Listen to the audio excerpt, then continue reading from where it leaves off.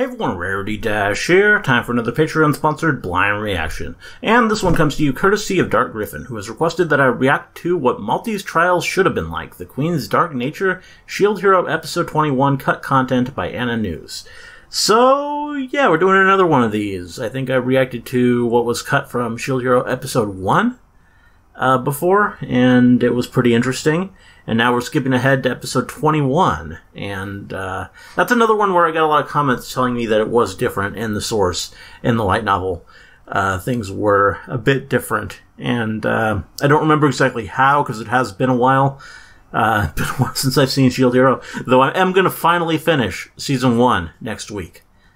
Series reactions are going to resume, and next week, Shield Hero Season 1 will be finished on this channel, and then after that My Hero is going to start back up, and that'll be cool. And I think Season 2 is well on its way, so we'll get to that eventually, because I've been having a lot of fun with the series, even though, I mean, it's taken me forever. I think this anime, just the first season of it, it's taken like a year. But that's just because of all the stupid, all my hiatuses and just all that nonsense, and having to slow it down so much for a while. But that's all beside the point. Anyway, this should be interesting. I mean, you guys did tell me about this stuff, I'm pretty sure, back when I watched the episode, but luckily, I suppose, I've kind of forgotten exactly how things were different in your comments.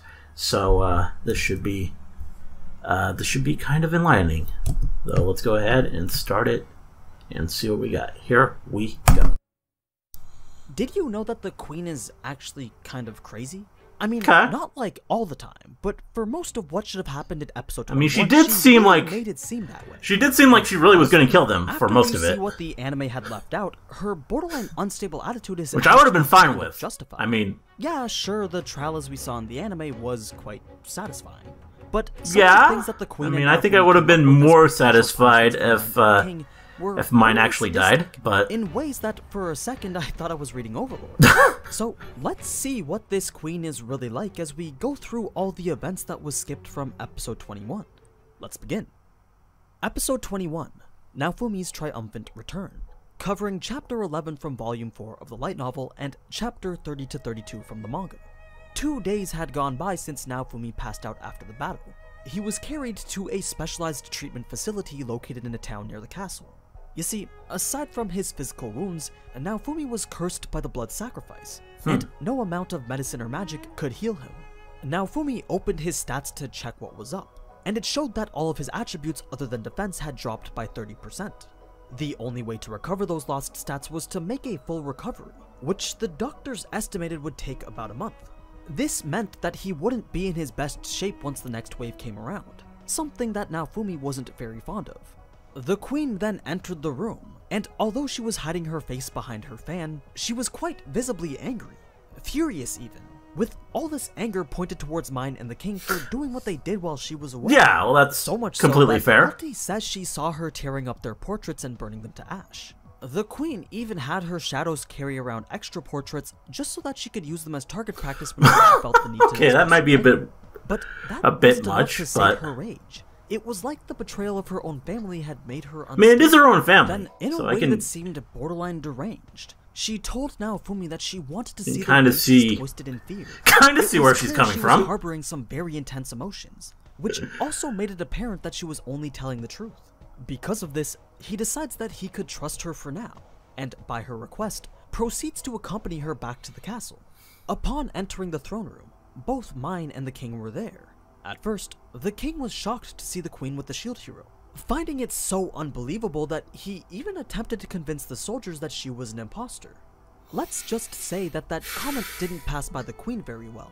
She imprisoned the king in ice, then that's only gonna make things worse. Across the face several times, okay, all while scolding him for not listening to her orders while she was away, stating how she trusted him to take care of the kingdom in her absence. Yet during these crucial times of world crisis, he put his own selfish desires ahead of the country's.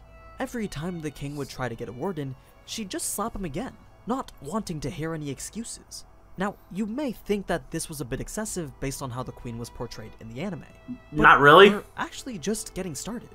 the queen focused her attention towards Mine next. Mine tried to convince her mother that Naofumi did what he was accused of. The thing is, even if he did, the queen didn't seem to care. She was already aware that Mine had been doing it with Motoyasu, so she didn't see why it mattered if it was with Naofumi. In fact, the queen actually said that if Mine did in fact have some sort of relationship with the shield hero, then she probably could have saved her from her current situation. When Naofumi heard this, he could only cringe at the thought. The queen then goes on to say that it's a fair argument, though. For Malty, kind of. Referring to the fact that because Malty and Naofumi were close acquaintances, they could still potentially end up in a relationship together. Now, everyone including Naofumi was a bit confused by the statement, cause Malty was still just this little girl. Yeah. And Naofumi really didn't want to be known as the guy with the lollipop. After thinking about maybe she's talking about the far future. Start to make a 8 years from now. Remember, Siltbelt was an enemy to Melromark, but they also worshipped the shield hero. I mean, it's still weird, if but the royal line of Melromark kind of adopted how it goes with royal families. Through, say, a marriage with Malty, Melromark would then become this holy country in the eyes of Siltbelt, meaning the whole marriage would be this political move to improve relations between the two nations, and hopefully eventually bring the two together as allies. Of course, Malty had no intentions of being used as a political pawn. So, with a red face, she quickly said no to all of her mother's requests. Knowing that Malty was just being shy, her mother simply tells her that she just needs to try her best. Malty also couldn't help but feel a little dejected when Naofumi further dismissed her mother's statements as absurd. This eased a bit of the tension. I mean, that makes sense too. At least the other heroes now knew that Naofumi wasn't a total creep. However, the queen seemed rather insistent on Malty bearing Naofumi's child, in a way that seemed as if she wouldn't let him return to Earth unless he did. But that may just have been Naofumi jumping to conclusions. The queen then continues to berate Mine, stating how she knows all about her nasty habits of taking advantage of others, also demanding to know the truth of the entire situation. But Mine showed no signs of admitting to her lies, so the queen had no choice but to bring out the tools to administer a slave seal. Meanwhile, Motoyasu was growing restless as he watched this person he trusted so much be held down on the ground and put through this pain.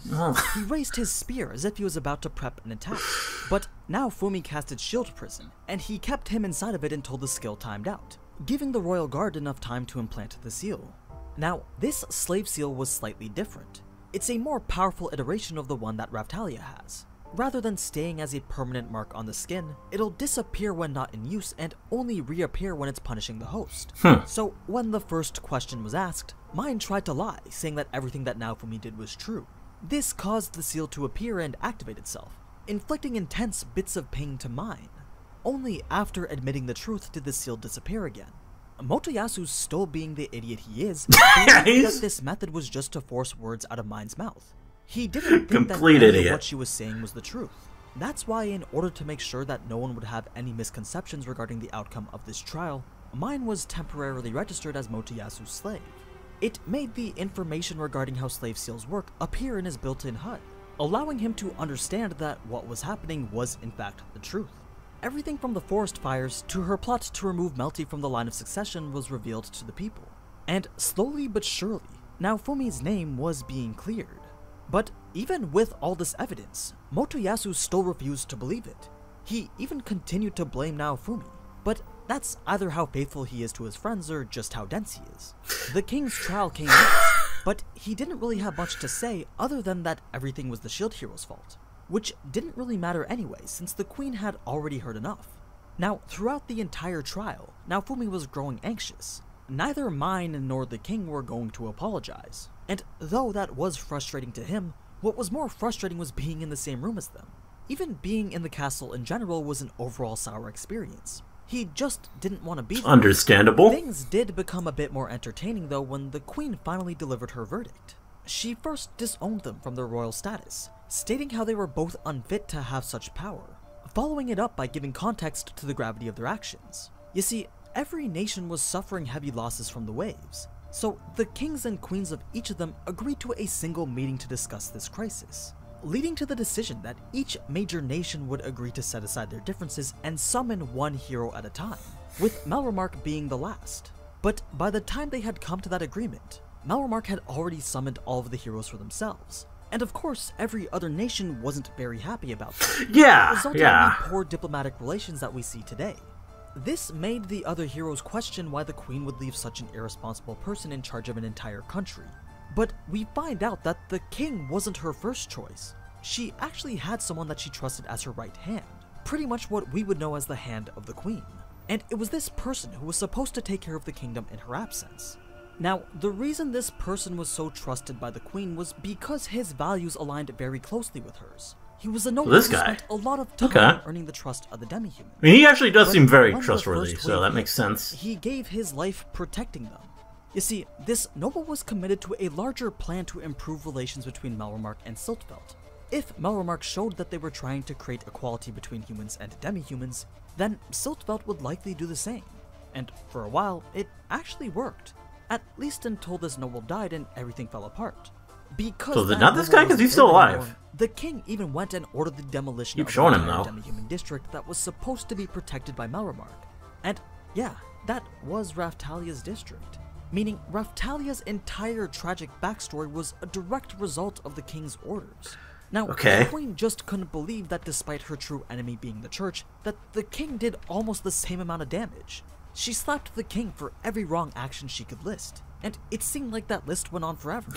Why the queen seemed so unstable began to make more sense. Yeah, I mean, it's all even began to sympathize with pretty justified. I mean, everyone she had trusted. I mean, the lack of stability is actually not so trustworthy to begin with. More because it's her family, I think. She now had to carry the entire country's weight and all of its problems by herself. Like, I mean, I think she knows they deserve to die. The declaration the queen made was that the Church of the Three Heroes was now a heretical religion, and the only religion that Malremark would now follow was the Church of the Four Holy Heroes, which was one that actually already existed, but not followed due to the Three Heroes Church being so deeply rooted into the foundation of Malremark's creation. As it would turn out, this religion had put a lot of funding towards forming Malremark into the kingdom that we see today, thus why it had so much influence. Now, the queen wasn't done there. There was still much more punishment to dole out. She proceeds to hand Mine a piece of paper, which we soon find out to be a bill of all the money that Mine owed the kingdom. It would seem that during her mother's absence, Mine had assumed that all of the kingdom's assets were hers for the taking. This included anything and everything. Yes, that's a fair assumption to make. Totally Mine. And the bill accounted for all of it, even including the cost of burning down the forest. Attempted regicide. So let's just say that the total amount was extravagant. I didn't even see that one at first. Second sentence. In order to pay all of this back, she would have to work as a slave until she was no longer in debt. And if she didn't want to work as a slave, then she'd have to contribute to the country some other way. This meant joining the heroes to fight the waves on the front lines. And that didn't only apply to Mine. The king also either had to join the front lines or abandon all responsibilities and become an adventurer. Both didn't seem to like the idea since they both immediately began to beg for forgiveness, something that the queen was definitely short of right now. She then comes up with an idea, and gives Naofumi the right to decide their next punishment. Mine scurried to Naofumi's feet and began to beg, but when she said his name, she made a grave mistake and mispronounced it, which really triggered Naofumi. And I mean, that face really is made terrible. So I mean, is it what she said or that face that triggered him? Penalty. He didn't even think about it. He subconsciously hated these two so much that it was almost like a natural response. It's because deep down, he knew that death would be the only way to erase all the hatred that he bears. Even the queen, Ren and Itsuki, agreed that this punishment was a fitting one, especially given how much they had screwed over Malremark at an international level. But simply executing them was too plain of a death for the queen. She wanted to give them hope, make them feel that they had secured their freedom, then torture and execute them after. Or maybe give them simple jobs and keep them around until they work themselves to death. Naofumi and the queen seemed to really like this idea of having them as pets and domesticating them to death. Though, considering that she was putting so much thought into such gruesome ways of disposing her own family members, Naofumi couldn't help but think that maybe it was the queen who was the darkest person in the country. In actuality, these were just suggestions, simply words that embodied the emotions that she was feeling at that time. She didn't actually want them to die. Yeah. It was only to show Naofumi that he could literally ask for anything and the queen would follow through with it. Naofumi That's kind of similar to, that way their deaths would send a powerful message to anyone who would try to oppose them in the future. Normally, the queen would have agreed, but crucifying the king wouldn't go well with the other nations. You see, despite how he currently is, in the past, many of his deeds as the kingdom's strategist gained him recognition all over the world. And to this day, many people still respect him. So much so that if they were to kill him in such a public manner like that, then that could go as far as to start a war. Naofumi got the point. The king was too famous to kill. He recalled Malty's stories of him having proven himself time and time again in battle as a master strategist. So it made sense why he had so many allies and why killing him wasn't the best course of action. So instead, Naofumi suggested making them suffer. Perhaps ripping off their hands and feet would be a good start. This only made Mine grovel at his feet some more. She was Are we sure? Are we sure Naofumi isn't the darkest one in the room? When she finally did, though, she made such a hypocritical statement that everyone in the room could do nothing but just look on in shock. She had begged Naofumi to not do anything as foolish as look for revenge, stating how revenge only breeds further revenge. Now, the fact that she could even say something like that given the situation that she was in just absolutely floored Naofumi. It's what spurred the idea for their final punishment. Mine would have to become an adventurer and have her name changed to Whore. Likewise, the king would be known as Trash and have to become a soldier. So, to ensure that they understood their new non-royal positions, the queen forced them to their knees so that Naofumi's next request could be met. It was an old one that he had put forth back at the end of the third wave. Remember when he demanded that the king crawl on his knees? Well, that's what Naofumi wanted, and that's what he got. Shadows and knights surrounded both Whore and Trash, and forced them to their knees with their heads touching the ground. This was what Naofumi wanted to see. He felt great, especially since they seemed to be in so much anguish just kneeling down like that. It was as if this one act was the most humiliating thing that they'd ever done in their entire lives. For whatever reason, they just couldn't swallow their pride and humbly apologize. They began to struggle and scream with all their might. I mean, it looked as if it brought them so much discomfort that it made Ren and Itsuki wonder if Naofumi was going too far. Their state of panic was just so unsightly that no one really wanted to look at it. Naofumi was the only one that seemed to be enjoying it. Even Malty and Raftalia seemed to be disappointed by Naofumi's actions. Naofumi didn't really care though. He enjoyed the show while it lasted, and after that was finished, everyone except for the queen and Naofumi's party were escorted out of the throne room. The queen still had stuff that she wanted to discuss, information that needed to be shared as well as stuff that she wanted to find out. First was an explanation as to why everything turned out the way it did. It all comes back to Siltfelt and Malremark. These two are like water and oil, complete opposites. Malremark, a mainly human society, has demi-human slaves and follows the Church of the Three Heroes. On the other hand, Siltfelt is a demi-human society with human slaves, and they follow the Church of the Shield. Who is that? Both religions diverged from the original Church of the Four Heroes. Are we meeting that character soon? In faith, along with some built-in discrimination that led to the ongoing conflicts between the two nations. It essentially meant that Naofumi was summoned right. I'm excited for season 2. I mean, it made sense why the king hated him now.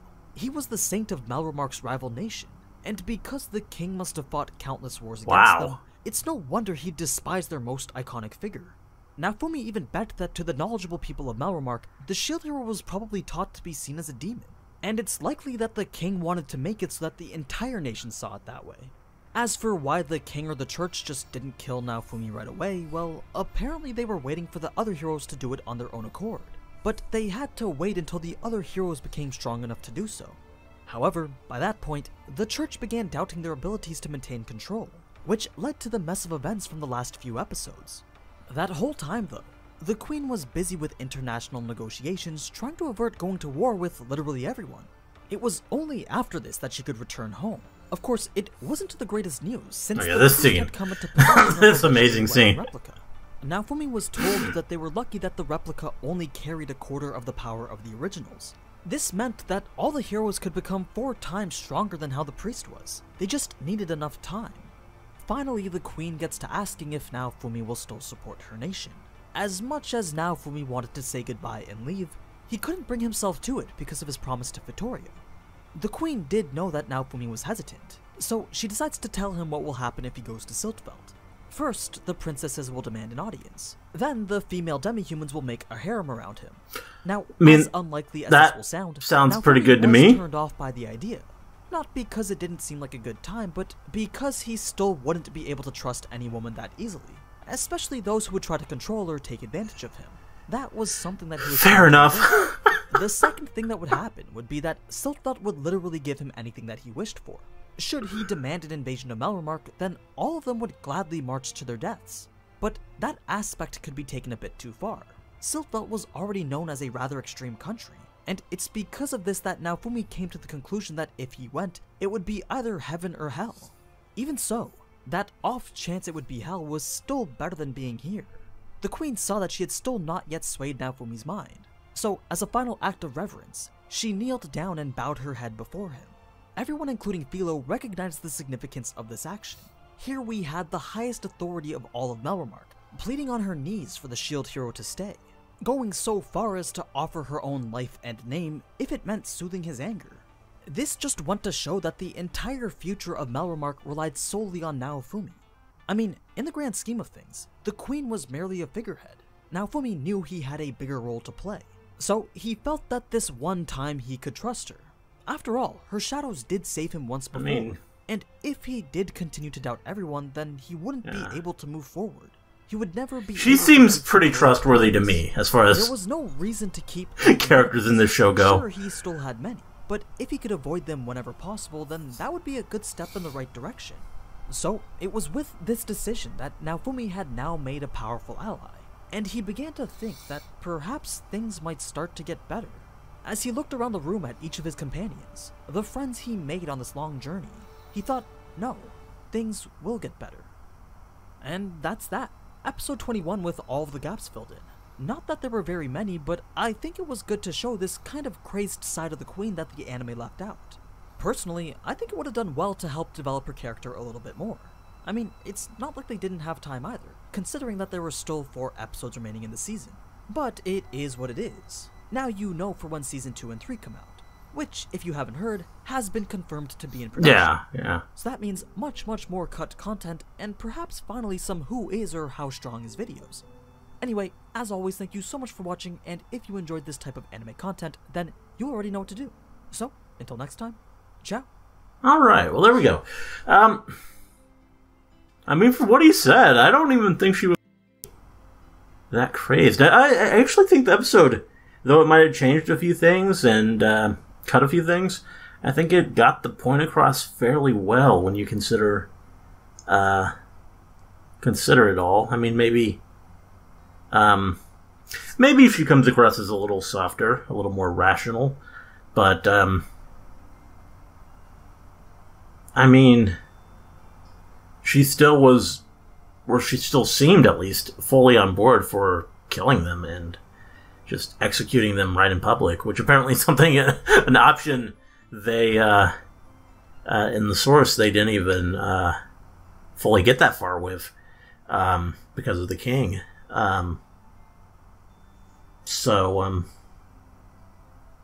Yeah, but I mean, I guess because the light novel has more room to fully explain the politics, and you fully understand how, just how much the king screwed up. I mean, how much Malty screwed up is, I mean, immediately apparent just how awful she is. That comes across completely in every aspect of the show. But the king, I don't think the gravity of his decisions is quite as apparent. So maybe that's why they didn't make her go so far with it, because when you really have it explained, then, I mean, she doesn't really seem crazy to me, honestly. It seems like she's pretty justified in that bit of just explosive anger and just hurt, betrayed rage that she apparently has. Because, I mean, he really screwed up everything for her, and just the situation got out of hand, and just everything wrong happened. And in a lot of ways, hearing this, I mean, what he did is probably worse than what Malty did, which is crazy to even think about, but just how much things got screwed up. Because I didn't know there was another guy who, which that part of the video was admittedly confusing, because they kept showing the guy that we met earlier, but then they were alluding to some shadow as well, who apparently had died, so it's not that guy, I guess. But I don't know. That was weird. Yeah,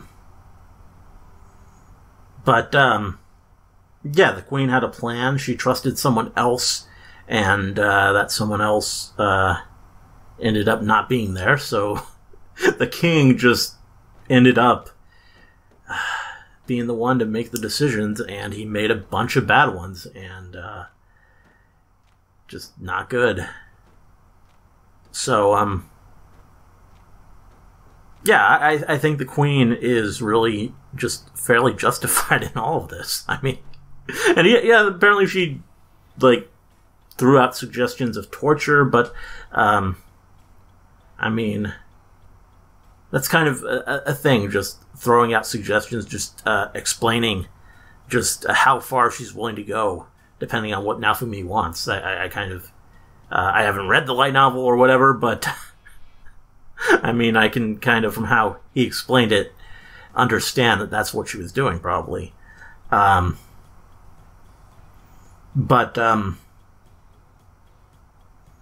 at the end of the day, it's still got to be hard for her. I think she's still, even with what we explained in this video, I think she still didn't really want to go so far. I mean, that's why I think her suggestion of, like, making them slaves was the one that we kind of really stuck with.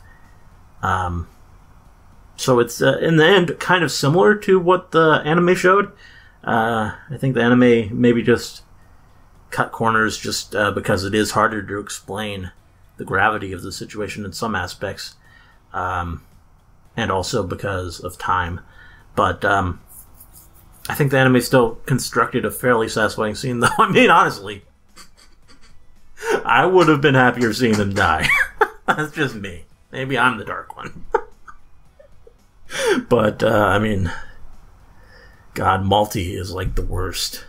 Like the worst, for sure. Ugh. I don't know. But, fun video, and it actually has me excited. I'm going to be finishing season 1 of Shield Hero next week. Finally going to be capping that off so I can move on to something else. And this has me kind of actually rather excited and ready to jump back in and at least enjoy the last 2 episodes of season 1. Which, when does season 2 start? I don't know if we have a date on that finally. Do we? I should check that real quick.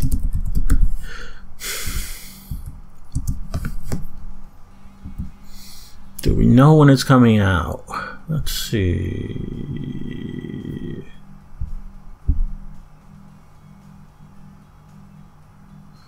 No, it just says 2021, so we don't have a date. Probably, if I was going to guess, maybe the spring season.